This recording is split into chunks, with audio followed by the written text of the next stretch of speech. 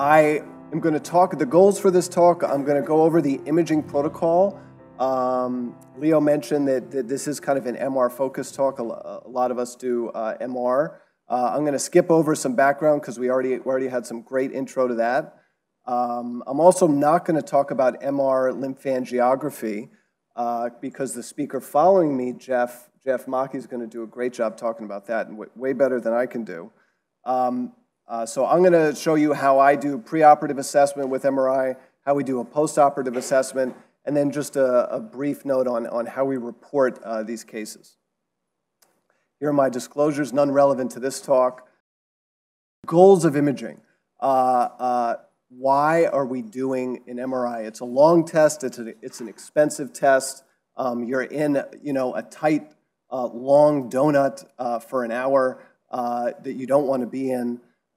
So the goal. I review this protocol in advance with the plastic surgeon to really answer relevant clinical questions. We want to display anatomy. We want to display anatomy of the affected limb. We also want to display anatomy of the unaffected limb. When you're imaging legs, they're both kind of in the bore at the same time, so it's really easy to display both of them at the same time.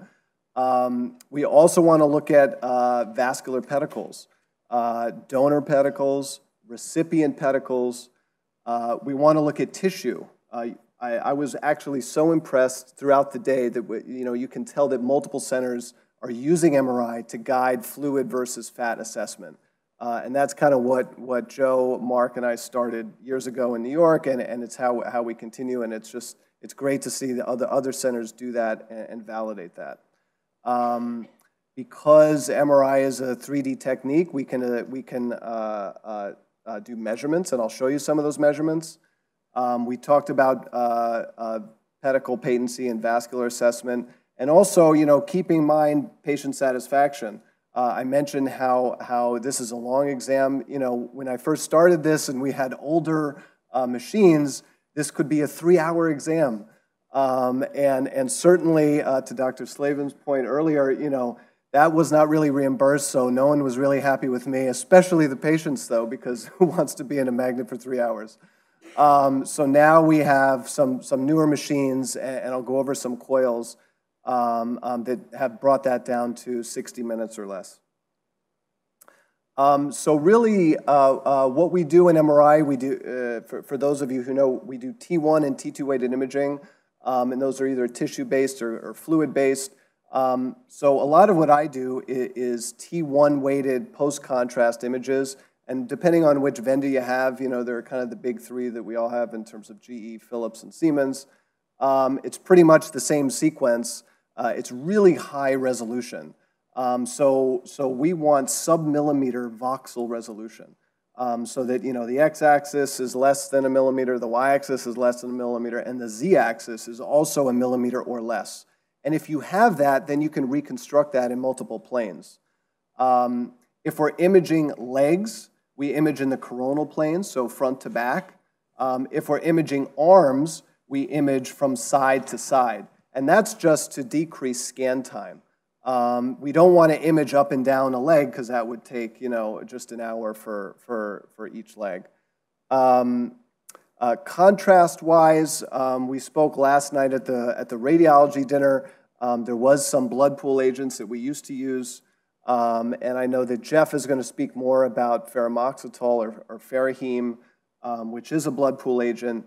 But there are other gadolinium agents that we inject intravenously that do have blood pool capability, so we can image minutes after injection.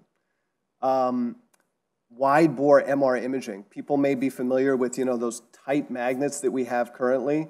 Well, nowadays we make magnets that are actually wider. Even though it's only 10 centimeters, it makes a big difference if you're a patient. And that also opens up the isocenter that we like to use. The optimal place to image soft tissue is in the middle of the magnet. So an arm is not in the middle of the body, so it's kind of hard to image that. So the wider the magnet, we're able to kind of tilt patients one way or the other and try and get it as close to isocenter as possible. When imaging the legs, and Leo and I spoke about this before, and I know Jeff is aware, there are certain coils you can get. So if your center is going to start up an MR program and you're going to do legs, there's a very expensive coil. It's about $150,000, but it's really worth it because it really decreases scan time from 2 hours to 1 hour just by getting that coil. So it will pay for itself in short order. There's a new type of fat saturation that we scan patients with. When we do our T1 weighted imaging, which is kind of fluid dark, now we're able to get multiple sequences at the same time. So we actually get 4 sequences in one scan acquisition, and so we're able to see water-only imaging, which is fat-saturated imaging. We're able to see fat-only imaging, and I'll give you examples of how we look at that. But it really drastically reduces our scan time. When we're doing legs, we, as I mentioned earlier, we're imaging the affected leg and the unaffected leg simultaneously, so that also makes this kind of under, less than 60-minute exam.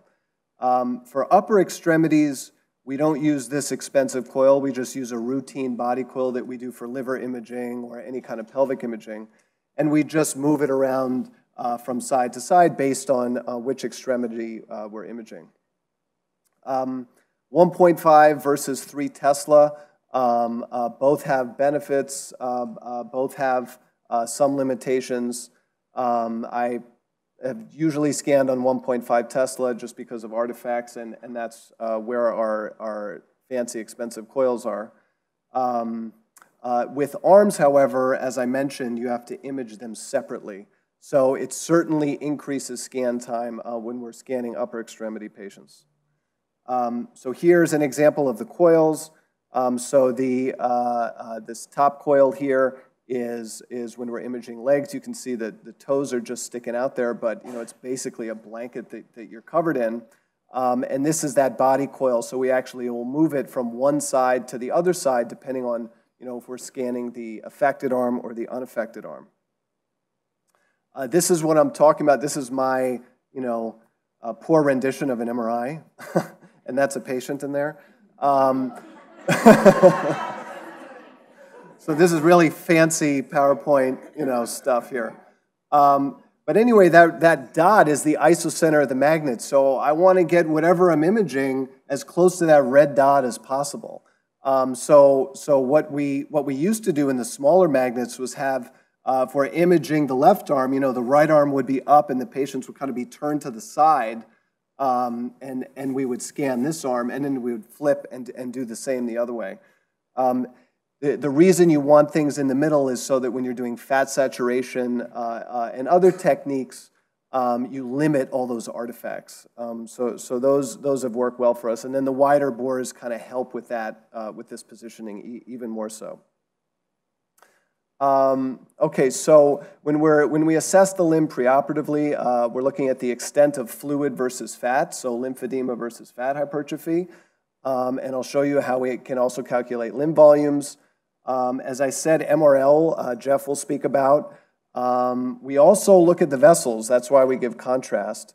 Not infrequently, we do see occult thrombus within clots. Patients have had axillary lymph node dissection. There's a lot of scarring in the axilla. Scarring in the axilla leads to scarring of vessels.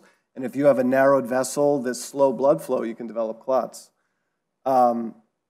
We talked about donor sites, recipient sites, and other causes for limb swelling. Unfortunately, sometimes if we have patients who come to see us, that we've had a few cancer recurrences that were unknown, which actually was a result of the limb swelling. So here's an example of some limb architecture. Hopefully that projects okay. So on the left is lower extremity. On the right is an affected upper extremity limb. This is a T1 weighted sequence, so the fat is bright. So what we're able to do is look at the fat, and then you can see the dark lines that are scattered throughout the fat on the affected larger leg. That's fluid. And same thing with the upper arm. So we're able to take these 3D measurements because this is a 3D volume acquisition. So we're able to highlight a region of interest and get a total arm volume whether it's hand, whether it's upper arm, whether it's forearm. The arms we have to break up in terms of imaging, so it does add time if we want to get volumes for each section. But this is a way of getting total volume of the affected extremity. In addition, we're starting with our colleagues at Sloan Kettering, and I know Ty's here. He may talk about some of this tomorrow. We talked earlier about standardization. So Leo and I and Jeff, as we embark on this imaging journey, we should standardize how we're going to measure our limb volumes on MR. So one idea is to find a bony landmark, like the greater tubercle, take 15 centimeters distal, and then just measure the distal 5 centimeters. Another option is going from the radial humeral joint and going craniad 10 centimeters, and then measuring that volume every time on every patient. So you actually get a consistent measurement from scan to scan and from patient to patient. We have 3D software now that you can highlight the various tissues within the extremity. So, MR is great for actually separating tissues like fluid and fat. So you can see here we're highlighting fat, and we're highlighting everything that isn't fat. And then actually we're able to get volumes of that. So you can see down to the milliliter, we can get a volume of an affected extremity and then compare pre and post-op volumes quite accurately. We've had some great discussions on bioelectric impedance. You're going to hear a lot about lymphoscintigraphy and MRL, so I'm going to skip over this. We do non-contrast MRL, or it's really just fluid-sensitive imaging. For the surgeons in the room, this is basically an MRCP when we look for gallstones, and we just do heavily T2-weighted fluid imaging over the affected extremity. I tend to do it on the initial visit and not on follow-up visits, just because it adds time, at least 5 to 7 minutes per station. So again, just thinking of the patient's satisfaction, and if it's not needed for the surgeon or for the assessment, we'll skip it on follow-ups. I mentioned venous and arterial anatomy. Here is a patient who has extensive axillary scarring, and you can see that the axillary vein is occluded. And this was actually very helpful for the planning. So when Joe did the surgery, he knew to go in and then also plan for a venous procedure to allow for proper venous drainage of the extremity, in addition to the vascularized lymph node transfer flap. Here was a case just from a week ago or 2 weeks ago, a patient who has an occult thrombus within the distal axillary vein. There was a stenosis in the axilla, so there was slow blood flow, and then this occult thrombus. So it's important for the surgeons to know this, and we talk regularly, so the patient could be started on anticoagulation. Donor site assessment. Back when we first started, we were doing donor flaps from the groin, and as I think Leo or someone mentioned earlier, a lot of flaps now are omental flaps. Would love to be able to image omentum, and maybe Jeff or Leo could find a way to do it that I can't. Omentum has bowel that has air, which is an enemy of MRI, and it has motion, which is another enemy of MRI. So it's difficult to evaluate an omental flap preoperatively. But here in the groin flap, we're highlighting nodes here that are lateral to the SIEV, or superficial inferior epigastric vein, and above the inguinal crease.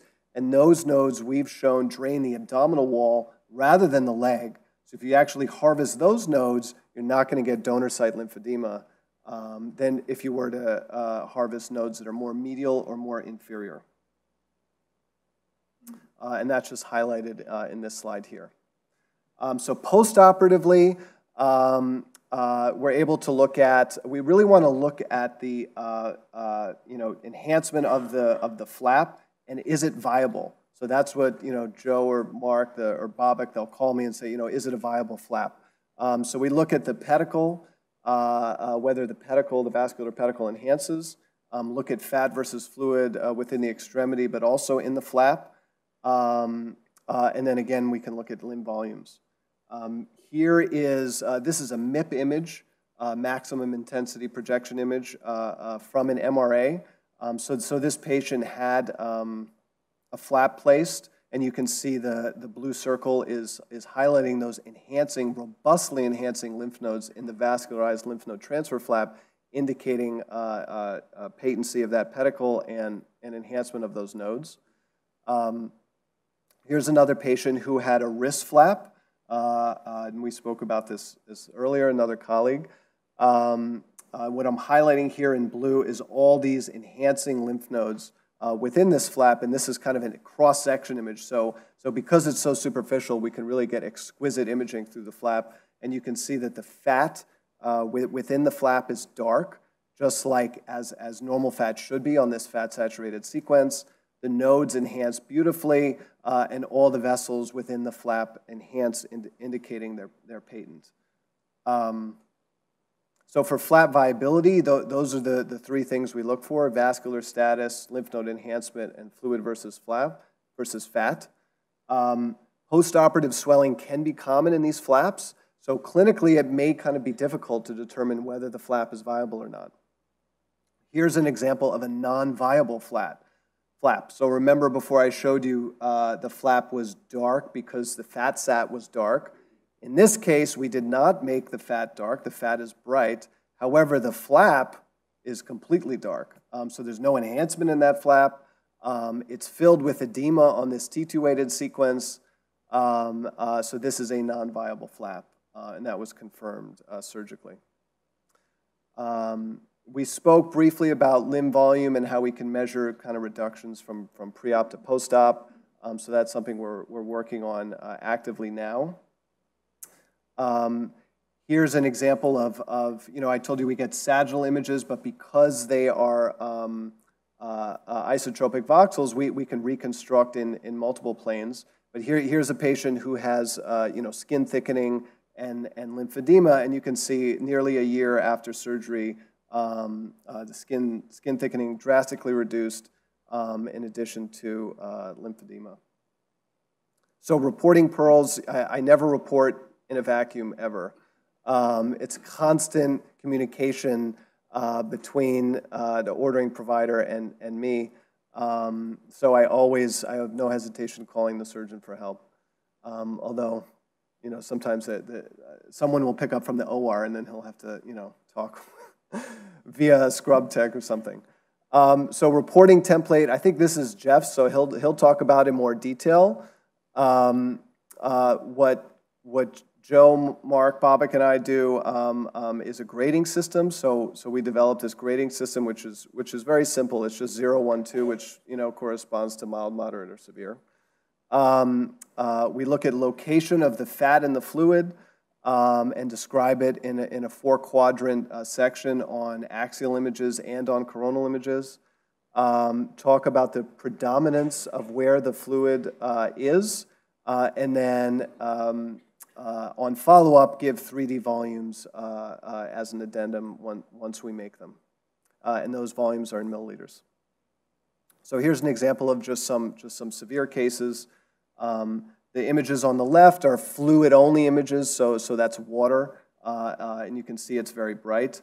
The image on the top right is this is fat bright and fluid dark, and that's my timer. And then on these images just highlight fat is bright and fluid is bright also. And here are just some images showing the same. Again, severe cases. So in summary, MRI really is a robust, radiation-free exam, right? We don't want to these patients have been radiated enough. So MRI is radiation-free, and it can depict relevant anatomy, architecture, exclude secondary causes of swelling, vascular assessment, and postoperatively can assess the donor flap number and quality of lymph nodes in the flap and the local anatomy. And we're actively pursuing and would love to do in combination trials to detect subclinical disease and quantify lymphatic dysfunction. Thank you very much for your attention.